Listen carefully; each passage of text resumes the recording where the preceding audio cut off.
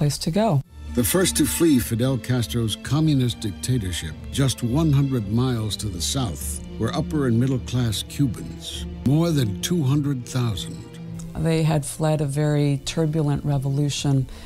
They hope to one day return. They hope to one day return. They hope to one day return. They hope to one day return. They hope to one day return. They hope to one day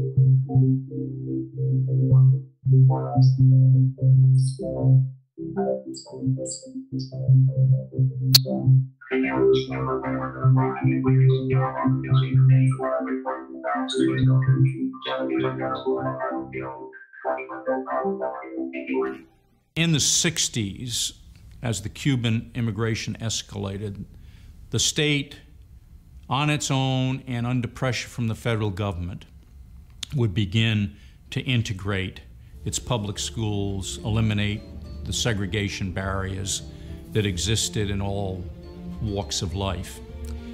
Black citizens felt that finally the state was beginning to recognize the mistakes of its past, acknowledge its complicity in formalizing segregation.